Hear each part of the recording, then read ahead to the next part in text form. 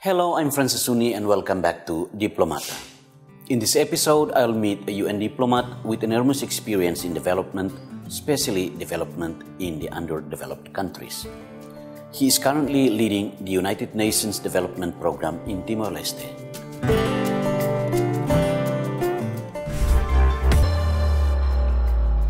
Claudio Providas was appointed as UNDP Country Director in Timor-Leste in July 2015.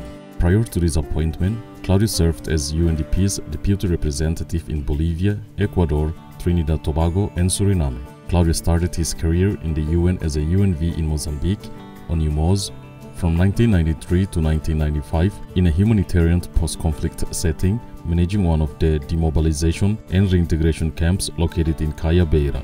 Claudio holds an Master Spécialisé en Gestion or Specialized Master in Management from EAP or École des Affaires de Paris, France.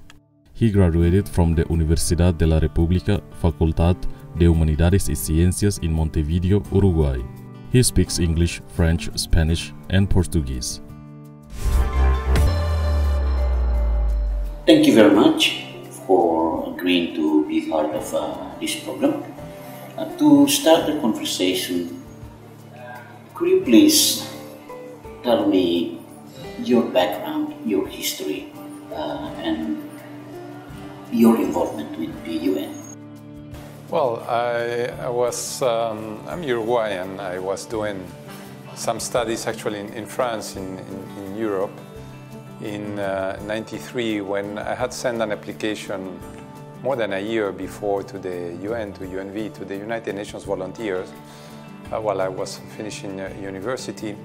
And one cold, rainy night, out of the blue, I got a phone call. At that time, the volunteers' headquarters was in Geneva, asking me if I wanted to go to Mozambique. I remember it was cold, it was damp, it was 6 or 7 in the evening, it was a winter already, nighttime.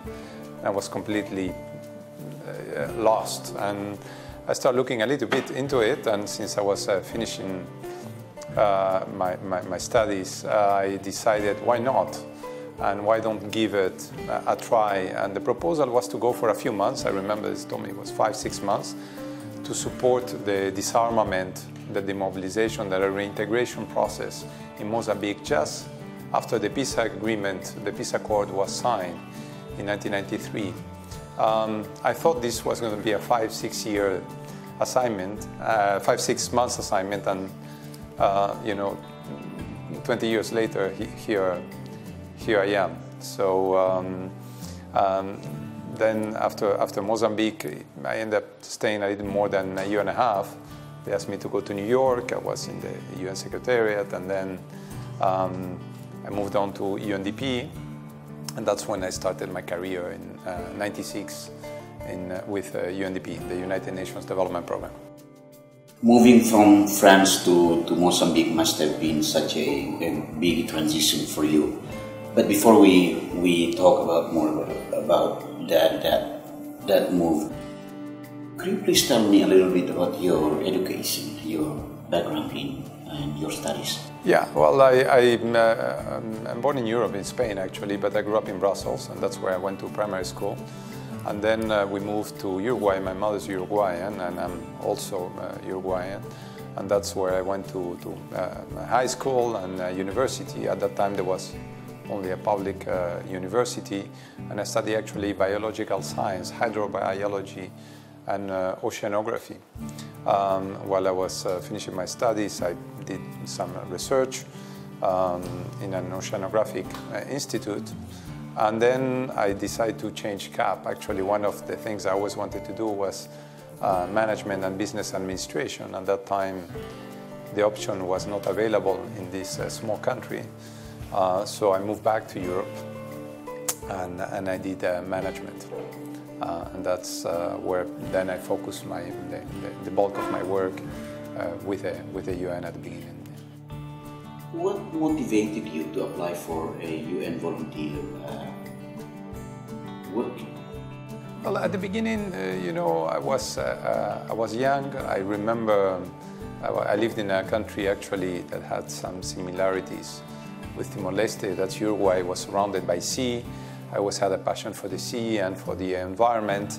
I remember being a kid and watching Cousteau. Cousteau was a French oceanographer. His son now is still alive and working, and talking about, you know, the oceans and biodiversity. And then I started finding out what the UN was doing in environment. And I got in touch to learn a little bit about UNDP, the environment program, fisheries, marine conservation. While I was working in Uruguay part-time in this research institution, this oceanographic research institution, says, why not and give it a try?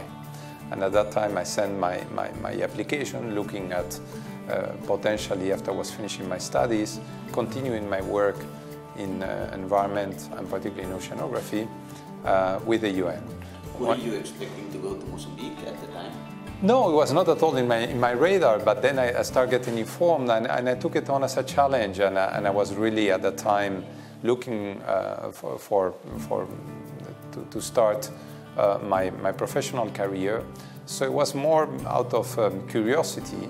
I got, of course, terms of reference for a job description, and I was intrigued by it. I researched a little bit about the role, which was actually organizing one of the, at that time, 49 UN camps, and it was a mix of things. There was reintegration activities, supporting the demobilization process. It says, why not? I think I can do this. But it was really like a trial thing. And it says, if not, I will come back and try to get back on track with my life. But actually, I found it fascinating, very challenging. At the beginning, of course, moving from a city like Paris to Mozambique after 18 years of civil war, all the infrastructure was destroyed. There was poverty, services were not working. So I remember landing in Maputo, and my first days in Maputo were a mix of emotions, and then going to a rural area actually was in a little village that was totally destroyed on the Zambezi River. That's in the central part near Beira, where the hurricane hit now. Is part of the same province. And that was even more challenging because I was in a village for almost a year without running water and electricity.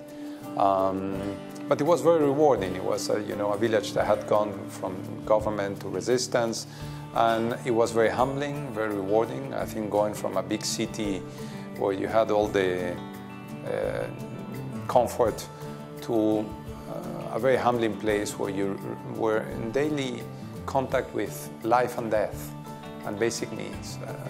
For me, I was 23 at that time, and I remember perhaps walking towards the village and seeing a child, that was clearly dehydrated, and you could see the eyes, and coming back from the market, and that child would have already died in his mother's arms. So being 23 years old, being confronted with accidents at the time, people will go and wash clothes in the river, and there were crocodile attacks, hippopotamus attacks, landmines.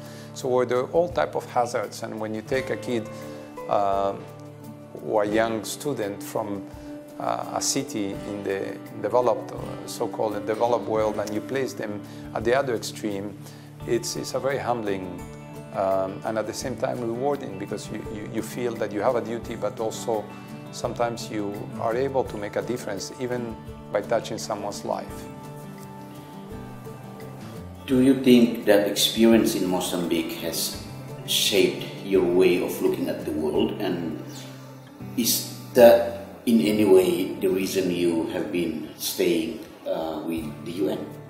Definitely, yes. I understood first it made me value what I had and the basic things I had. And when I say what I had, I'm not talking about material things. I'm about being able to have 2 legs, health, 2 eyes, and be able to carry on a life normally.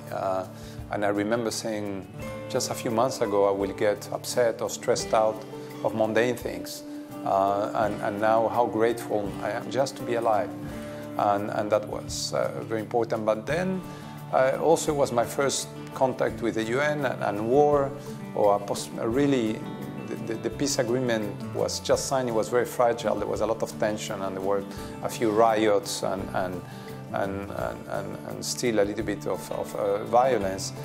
and try to understand this big machinery about the UN, but also the peacekeeping and all the mixed emotions. And that's why I think it made me perhaps better prepared to understand some of the positions that today people have in countries like Timor-Leste, where there was also a peacekeeping force, and all the good but also the bad that comes with it. So I was, of course, very much focused on making a difference at the local level in that village called Kaya.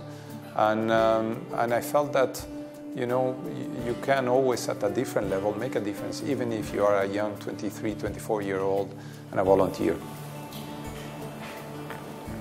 You have been staying with the UN for quite a while. In your own personal view, what is the role of the UN in the whole development process of the world? Well, the UN does different parts of it. You have, of course, all the peace and security apparatus, and we look at the UN main body, the Secretariat located in New York and in Geneva, and this was something that came out of the ashes of the Second World War, and in that sense it plays, I think, an important role. It's the place where all the countries come together and sit at a table and discuss issues rather than confront each other. So I still believe very strongly in what the UN is about. And I think the countries made a pledge after the Second War to come together and have a mechanism to settle their differences and to have certain rules in which they will obey with, and to try to make the world a better place to live.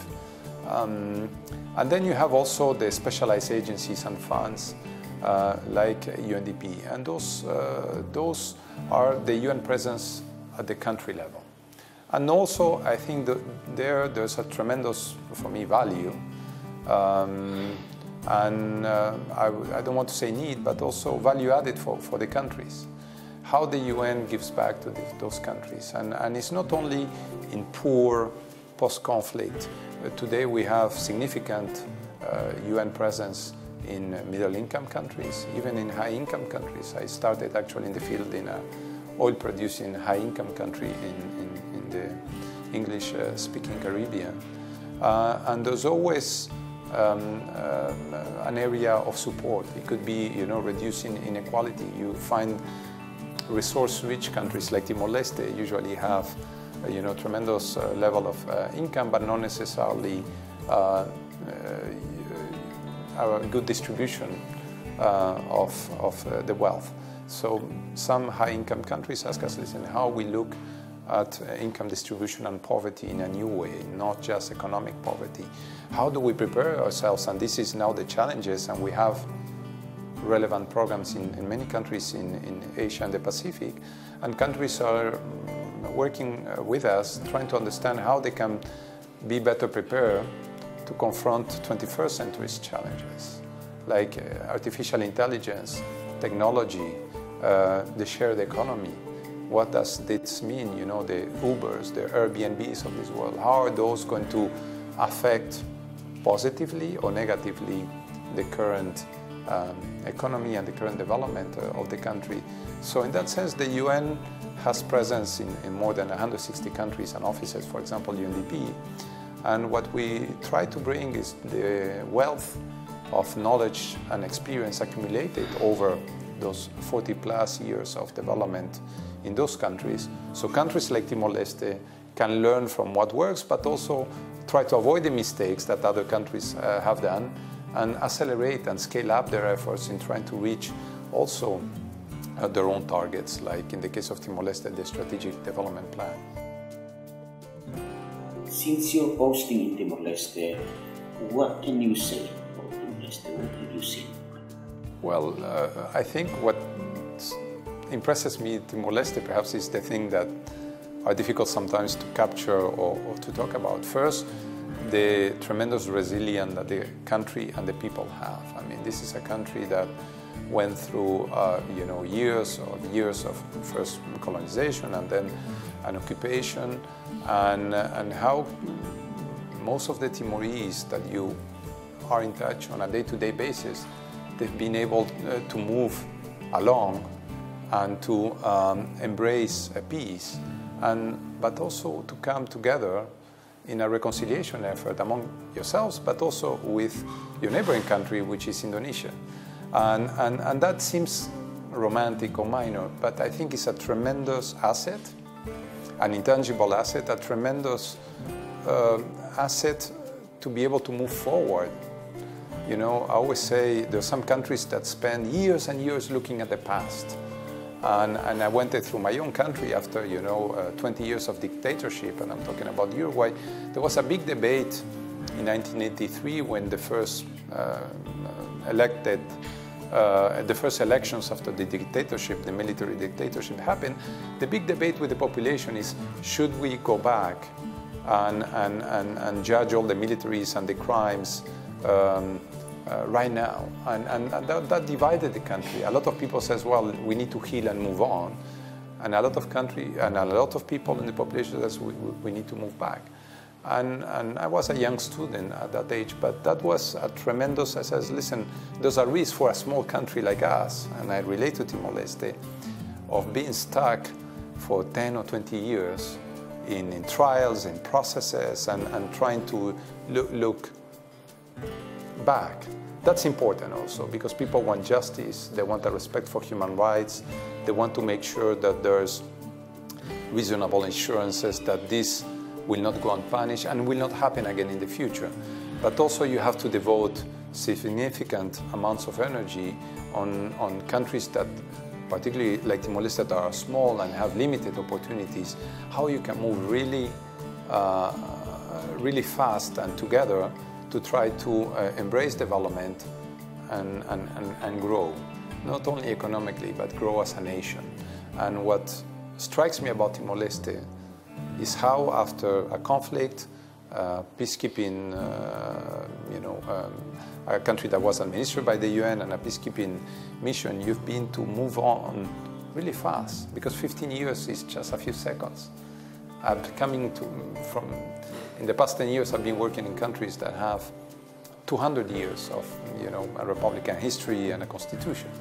And you in 15, 17 years, you've managed to do a lot in that sense, to come together as a people, to develop institutions, and to have a functioning country that today is a sovereign country and does not depend from anyone else other than from yourselves to keep moving forward towards the future. Which places in Timor-Leste have you been? Well, I've visited most of the country. The only, I think, place I haven't been is Viqueque, sadly, but I've been to pretty much all the country, and I must say it's a beautiful country for work reasons and personal reasons. On weekends I want to believe I'm very active, so I try to always go and explore the country. Diplomats like yourselves are always busy, and when we hear about people like you, we always think busy, work, meetings. So to close this conversation, how about family life, if you don't mind sharing with us? Well, I have a diplomatic status, but I don't see myself as a diplomat. I see myself as a development practitioner, a development worker, and perhaps that's the fact I'm not wearing a tie. And in Timor-Leste, I try to relate to the counterparts and talk about work. I'm a family person, so and the secret to have a successful relationship and a family life is to invest in it and to take care of it. It's not like a broom that you put in the closet. So I try to spend a lot of time. We find a few moments. I come from a similar upbringing, like in Timor-Leste. We are from.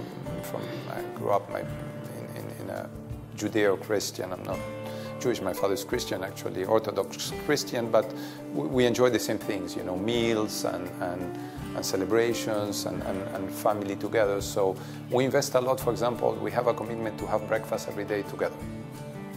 My wife, my son and I. So we have a fixed time, and we actually spend in a few minutes. It's not like in modern cities that we grab something to eat, a piece of bread, and we have breakfast walking out the door. No, we sit down at the table and we enjoy that meal. So we wake up a little bit earlier, but we have breakfast together. I also try as much as I can, and that's one of the beautiful things about Dili and Timor-Leste, to have lunch also together with my wife. My son is at school, but we have lunch and we talk, we enjoy, and we try to spend as much as we can dinner together. So those are the moments that are assured. And on weekends, we try to enjoy the country together. The country has beautiful natural assets. You have beaches, you have mountains, you have nature, things that perhaps today you don't value. But people that live in big cities and only see cement do value. The first alive chicken I saw in my life, I was 8 years old. And I don't remember the moment, but my family told me that I walked into the chicken fence and I was puzzled seeing all this chicken running around. So for many people, it's a chicken. For me, I was used only to see a piece of meat in a plastic bag in the supermarket. So you have a lot of things, and these unexplored beaches and islands like Atauro or Jaco, or even if you go a few minutes away from here, east or west, and I'm thinking there's beautiful places. Bazartete, for example, is a few minutes away. If you go up to Bazartete, it's cold. You're under huge trees, silence. The only thing you hear is birds and the noise of wind going through the branches. And that's a luxury that in today, most of the big cities, you don't have. You have smog, car noise, stress. So that in itself, I value it. I lived in big cities. I enjoy it about Timor-Leste. Thank you for staying with us on Diplomata. I'm sitting here with Mr. Claudio at the Integrated Youth Hub called KNUA Juventude Filaliman, one of the projects being supported by UNDP. So in this session of interview, I will be discussing with Mr. Claudio the work UNDP is doing in Timor-Leste. Apart from this project, what else are you doing in Timor-Leste? Well, this is a very small project that makes part of a larger initiative, which is inclusive development. And when the United Nations launches 5 years programming strategy with the government of Timor-Leste in 2015, we have a country program that spans 5 years. At that time, the sixth constitutional government was very much focused, like today, on economic diversification and financing development or development finance. We started working on a few things in that area, which was on industrial policy, looking at different models. I remember at that time the Ministry of Commerce and Industry started looking at the industrial policy, social business, how we could engage youth. At the same time, we had started, together with Flinders University and the presidency of the Councils of Ministers, a research project on youth, or Human Development Report. And what we start seeing that Timor-Leste had is something that is very unique, a very high youth bulge, it means proportions of youth, but also that those youth mainly wanted two things. They want several things, but two big things. One, more participation, and that's participation into the decision-making and the political process, what we call voices, and the other one's economic opportunities, jobs, which is a link again to economic diversification. Traditionally, the banks focus on the upstream and macroeconomic policy and environment, but what we thought with UNDP is how we can provide a series of initiatives making that, together with the government, improving the enabling environment for youth. Some comparative experiences. We start working on financial inclusion with the central bank. There's a couple of loan guarantees, how we reduce risk, but also setting up a one-stop shop center as an example of the type of things that Timor-Leste could do to better cater to youth. Other things that we do is environment. Together, again, we work hand in hand with the government of Timor-Leste, addressing climate change and reducing the vulnerability to risks, droughts, floods. And Timor-Leste has been very active on that front, looking at climate change, sustainable environment, coastal management, biodiversity, how we protect, for example, infrastructure from climate change and erosion. So we have a very successful project or initiative in the Dila Inaro corridor, looking at, again, how we offset the cost of maintenance for infrastructure.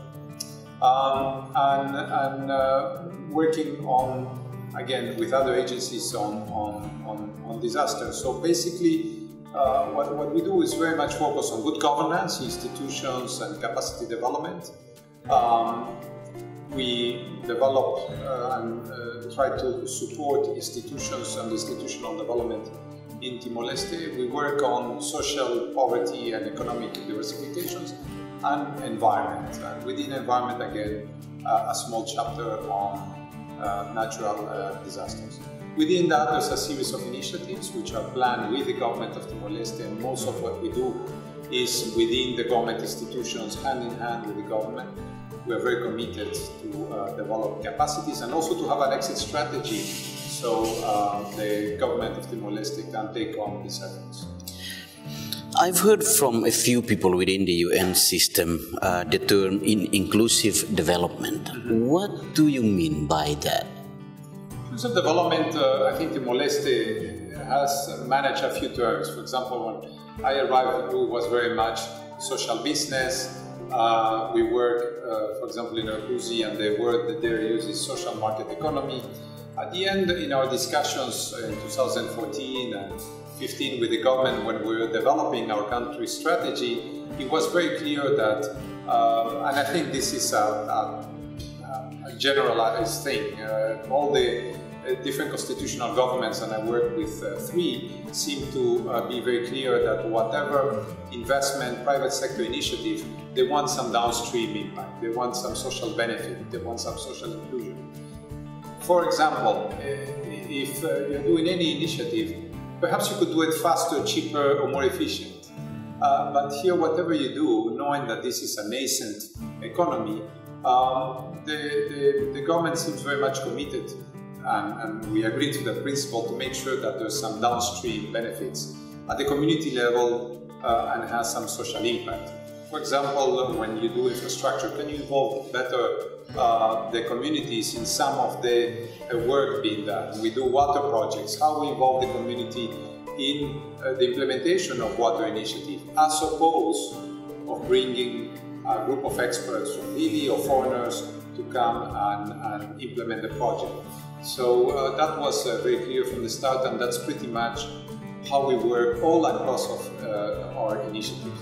So we try as much as possible ourselves, and we work with partners that there's a clear social benefit, and that there are projects that are sustainable and focus very much on inclusion. And that means inclusion of the Timorese population in the process, but also in the benefits. Yeah. Who are your counterparts, your partners in your in the initiatives you are supporting or you're working on?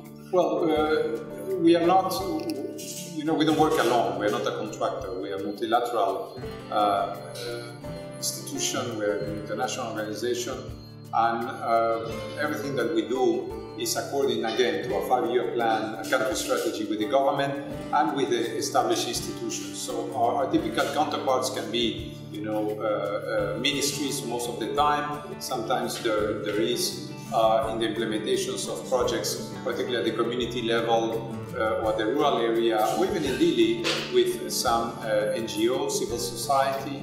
But our main counterpart is institutions. Again, we're not focused alone on projects. What we're trying to develop here is bring experiences, do research, policy advice, and in many cases, like here with CNUA, Juventude Fila Liman, we have projects that have a pilot, there are pilots or a demonstrative effect, but we do it in partnership with the government. This was launched, for example, with the Prime Minister's Office, with the 6th Constitutional Government, in partnership with YADE, CEFOPE, BNCTL, Survey, and Telemor, who graciously provides internet access. One of the concerns that have been raised by a number of groups and also people in terms of good governance is the fact that some of the services, a number of the services in Timor are still lacking the quality. What is the UN doing in helping, you mentioned the government as a partner, UNDP in particular, are you doing something to help in that aspect? Because that being a new nation, that seems to be one of the challenges facing Timor-Leste. Some very basic services to the populations throughout the country. Well, that's quite a broad question. We're doing several things. First, we have ongoing discussions with the government and partners how to do better. Doing better, we have to be mindful that the country is still committed to, and most of the economy being dominated by the public sector, to have a very large presence of the public sector in the delivery of those services. But in the meantime, you can do a few things. One is focus on education, which we are not directly involved, but we have asked the UN that discussion, and we recommended, for example, in our National Human Development Report, we make specific recommendations on traditional education, but also what we call 21st century skills, like we do here in terms of skills development, and perhaps technical and vocational training. We try to work on modernization of the public sector together again with the government and support those efforts. Something that we keep hearing more and more, at least in the last couple of years, at all levels of the government, how we can start changing behavior and culture and the mindset of people, recipients, but also of public servants. We've done that in UNDP, and one of the things I think we're extremely proud as a team is that we have a very much client service approach, and we see everyone as a client, ourselves, contractors, government agencies, beneficiaries, and that requires a significant change in terms of mindset, but sometimes very little effort, and that can start today. So we are having that discussion, and this is part of it. So, for example, how youth, instead of becoming job seekers, they become job creators or job makers. So that's a discussion also we have. And finally, we're working very closely with the government, and particularly with Statal and a few of the municipal administrations. We have specifically a pilot with Bacau, Babonaro, and also in Norcusi on how we, within decentralization, we do a few things better. Now, for example, in partnership with the EU, we are looking on how we can establish one-stop shop service centers, so lojas do ciudadano, kiosks de governo, at the municipal level. So while you have several agencies or ministries, how you can do a few things better, looking at what are the priority services that those people require. In terms of health of education, it's just having better quality and targeted interventions, and that it's achievable. First, you need data, and this is a young country, and luckily we have the Ministry of Finance and Statistical Office is there. It keeps improving, but we still need a lot of data. And in our pilot, what we're doing right now with Statal is try to make sure that the development at the municipal level and at the super level is informed by needs, not just by aspiration, but by needs, looking at the broader area or territory. So it could be a series of sucos or the entire municipality. So data is very important. And then efficient and sustainable projects. Water. For example, we have many institutions are working on water and NGOs. What we find out sometimes is that many of these are not sustainable. So we work with MSS and Statal. We have a very innovative approach for low-cost, high-impact water solutions. Our pilot has been along the Dilia Narrow Corridor, and for the past 3 days, there's a government delegation visiting the results of those water systems, we can deliver water for 1,500 people for $50,000 in 4 to 5 months. Those are communal taps and gravity fed, and they're highly sustainable, and the community maintains them with their budgets. So those things can be done, and they're relatively cheap when you look at the level of resources. So that's something that we're not doing alone, we're doing it in partnership with the government, and we think that that needs to be scaled up. Do you find any or one of the projects working better than the others? We had this year actually 2 evaluations, one from the overall UNDP program, independent evaluations, and one specific to our governance portfolio. And we find, I mean, there were both, one is called Assessment of Development Results. What we find is clear trends, and this is no science or rocket science. I think most of development partners would agree, and government agencies on this. First, that development needs to be, like you very well said, inclusive, but inclusive from the design process. So what seems to work very well in Timor-Leste is when you involve the counterparts and the communities from the start on the design, and there's an ownership of that process. In terms, it can be informed, it can be guided again by analysis, data, expertise, but bringing things in a black box and landing them in a specific aldea or village or municipality or even in Dili does not work. You have to involve the beneficiaries, the government counterparts in the design process. Then is joint financing. Even if it's, for example, our water projects, every community puts a few cents. We have what we call Grupo de Manutenção Local.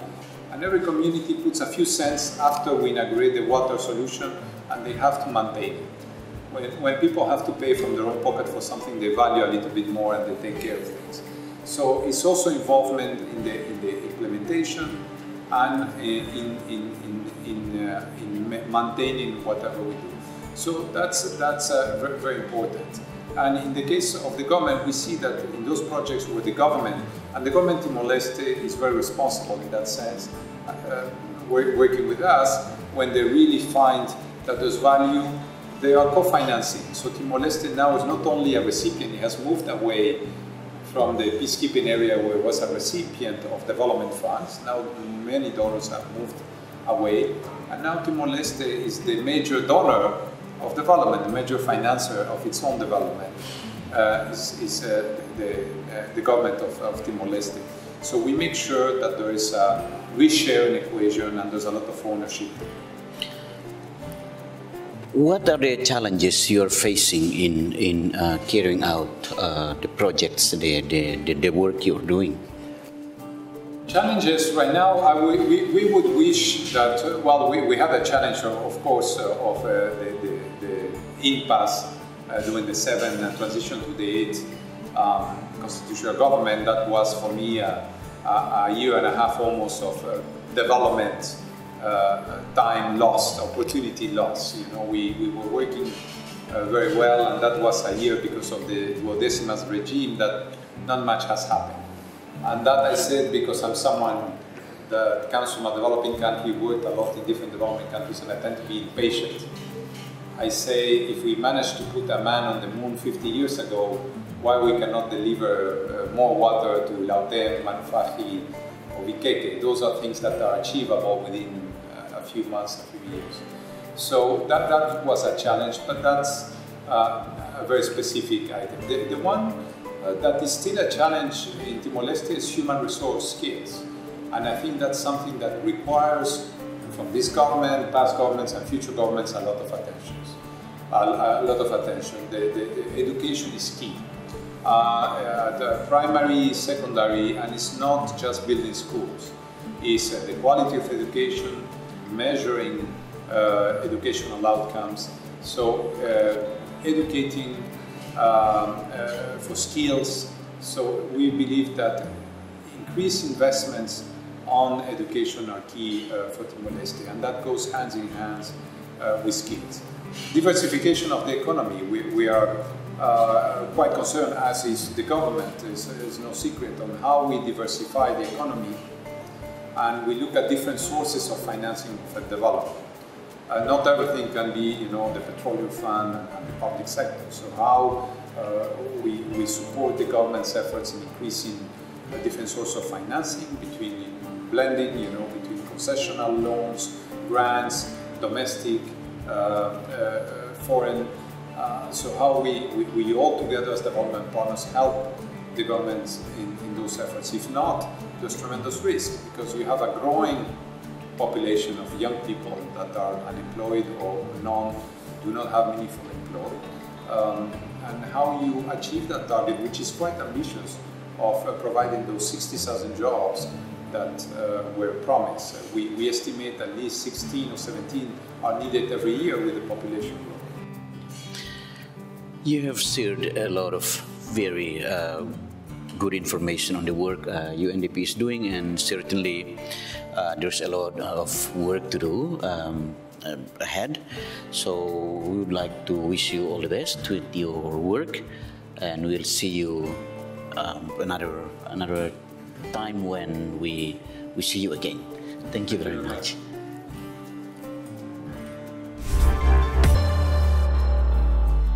Hello, and thank you for joining the program. Could you please share with us what you do in your work every day? First of all, my name is Luciano Freitas. I'm the head of human resources in UNDP. Basically, my role as head of human resources, we are managing the recruitment to fill up all the vacant positions that are required by project and the units, and as well as manage the staff contract and staff benefit entitlement. What is the role of Mr. Claudio in your work? Mr. Claudio, as the head of UNDP, he is the country director for UNDP. He is as top management in our organization. He approved all the recruitment process for us that we are managing, and he also has position to not approve all the recruitment process that we did. Basically, if it's not follow our internal rules and regulation. As human resources, which is part of the operation unit, we are supporting to project delivery as well as the country office delivery through our speed of the recruitment process to follow the needs of the project and the unit of the fill up the position. And what is it like to work with Mr. Claudio? Claudio is a good person. He has a friendly staff, and as well as he is full of humor. When we had a meeting, he always make a humor to close the boring things. So he always make up humor to to cover up all these issues. But the important thing that I noticed from him is that as a head of UNDP, he has like low profile style. He is not a person that not easy to meet, but he always meet at any time, any occasion that if you want to have discuss with him. And he is also very supportive and as well as good supervisor. He motivates staff and he encourages staff to improve career, and he also would like to push staff that provide outstanding performance. First of all, what is your position and what do you do in that capacity? Well, I'm currently the operation manager of UNDP. So under the current structure of UNDP, after the resident representative, it's the operation manager. And for this position, I manage all the support in terms of operational support that we provide to the implementation of our programs and projects in Timor-Leste. And in addition to that, because UNDP is the leading agency in managing the common services of the UN system in Timor-Leste, I also lead the services of supports to the common services in the UN country team in Timor-Leste. And in addition to that, because of my role, I also support the program unit, program colleagues in monitoring the implementation of our program and projects. In which project are you involved directly with at the moment? Okay. Because of my role, program is not my main work, but I am currently involved in the implementation of the Parliament project. We recently signed an agreement with the Parliament to support the justice system reform. So I was involved in the resource mobilization and now in the implementation of the project, the first phase of the project. And also the other initiative that I'm involved, which I'm leading at the moment, is the Accelerator Labs. We got a fund from UNDP Global to come up with initiatives in terms of developing new programs and projects for UNDP Timor-Leste. So what is the role of Mr. Claudio in your work? Okay, Claudio is currently the #1 person in UNDP, and he basically he's basically responsible for the whole management of UNDP's operation in Timor-Leste. So, and then as I mentioned before, under the current structure, the operation manager is directly supervised by resident representative. So Claudio, in principle, make decisions and make at the maximum level. That's his role. But under Claudio, it's me. So basically, he will consult with me before he make decisions. Many things before he make decisions. Basically, because I'm in charge of the operation, okay, operation support to our projects, and I report to Claudio. So I report to Claudio in basically in everything. So that comes to Claudio's role. As the second person within this office, what is it like to work with Mr. Claudio? Okay. Well, everyone can be a manager, can be a leader, but not everyone can manage well or can lead well. And Claudio is a unique manager. He is very supportive to his supervisors and his staff, and the main thing that I like from Claudio is the trust that he gives to his supervisor and all his staff, and he listens too. What do you do within the UNDP office in Timor-Leste? Well, I work as program manager for UNDP, overseeing environment and sustainable development program. I work closely with Mr. Claudio Providas, the UNDP Resident Representative. Because of Mr. Claudio's leaderships and his support of youth entrepreneurships and innovations, that's why we were able to establish Kunua Juventude Filaliman.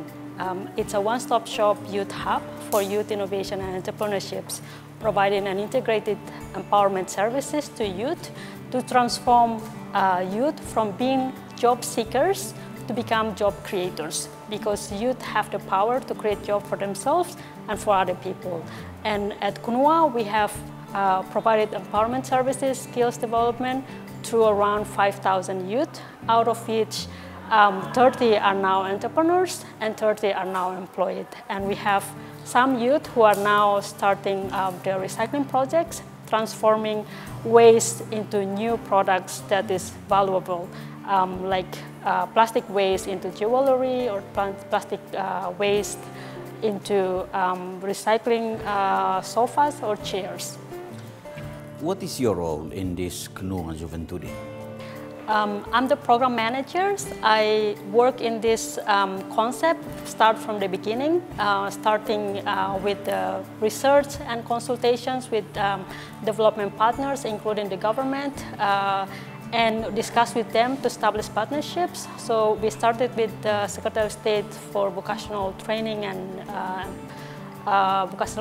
Vocational Training, SEFOPE, and then Secretary of State for Youth and Sport, with Survey, with IADE, and Telemore. That's the 5 partners that we work with at the beginning, and we also work with the Office of the Prime Minister of the 6th Constitutional Government, His Excellency Rui Arazu, who was the one who inaugurated KNUA in August 2017.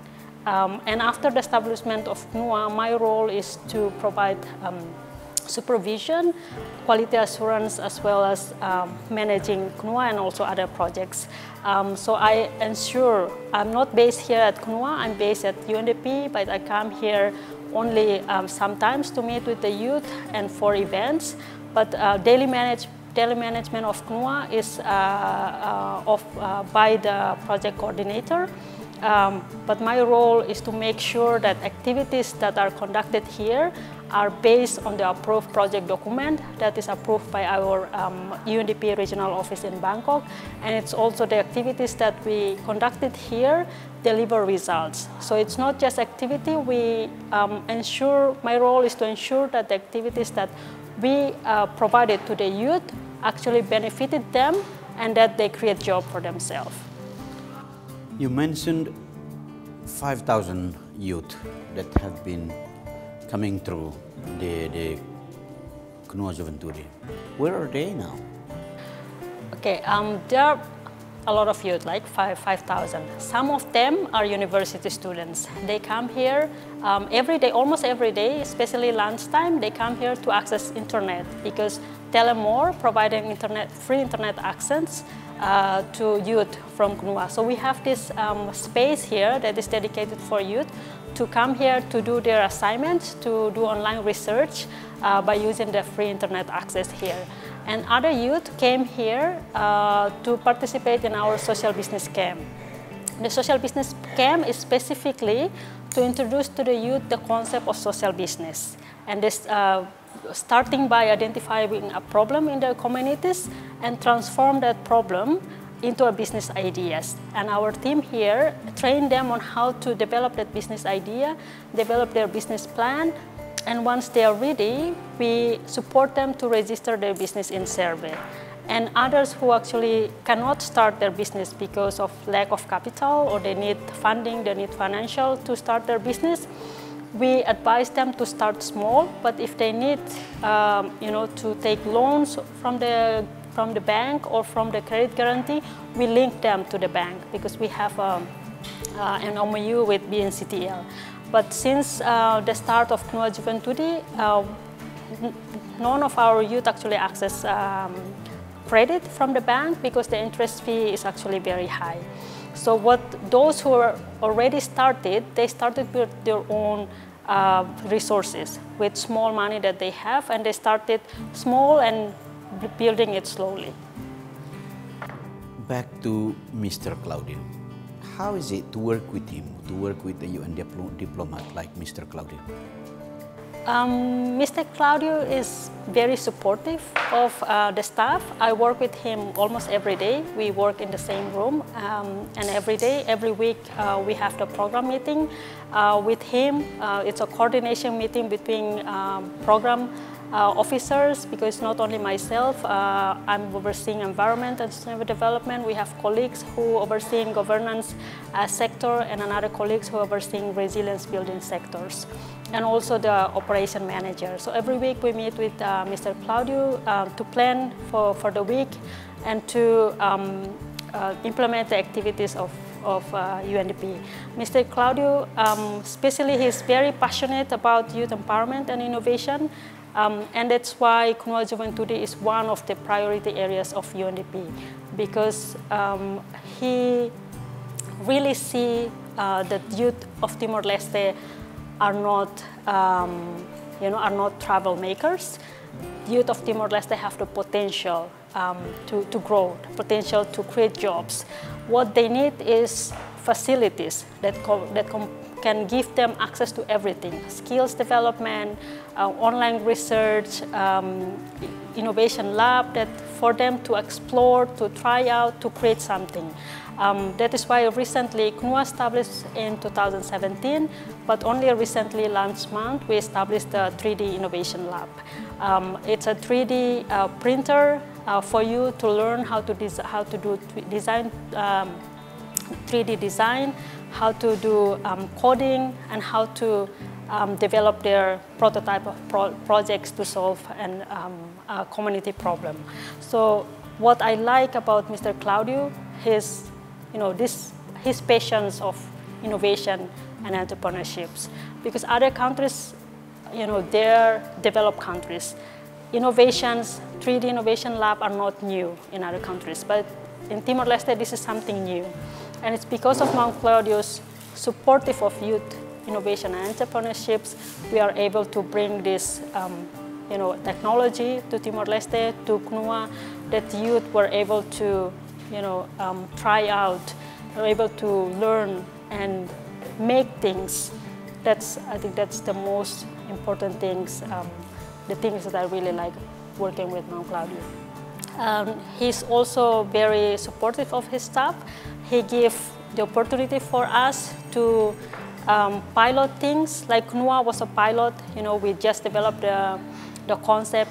He trusts us to try, to develop new concepts, new ideas, and he trusts us. And because of his trust, we are able to have this youth as access to Kunua Juventude Villa Liman.